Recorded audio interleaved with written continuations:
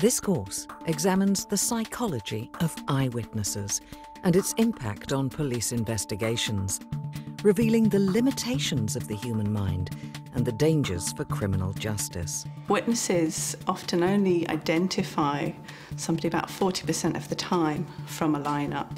Sometimes the suspect that's been identified isn't actually the culprit. The journey begins by exploring some serious miscarriages of justice, featuring a real eyewitness whose testimony sent the wrong man to prison. I knew that it had been my identification. I mean, I knew that.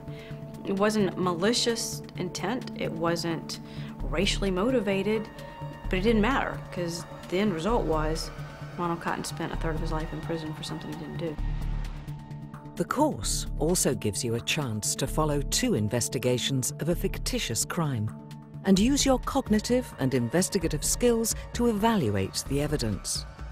The course was created by Professor Graham Pike, who specializes in eyewitness identification, including eFit technology. There are a new generation of facial compositing systems that are beginning to be used by the police. Graham Pike was also behind a BBC Open University co-production, which is incorporated into the course and which puts eyewitnesses to the test. By working solely from eyewitness accounts and positive identifications, how close to the truth have they got?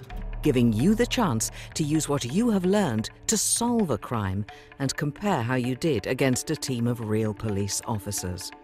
By completing the 8-week course, you will have gained some basic knowledge about forensic psychology, gained insights into how your own mind works, and understood the vital role of psychology in police investigations.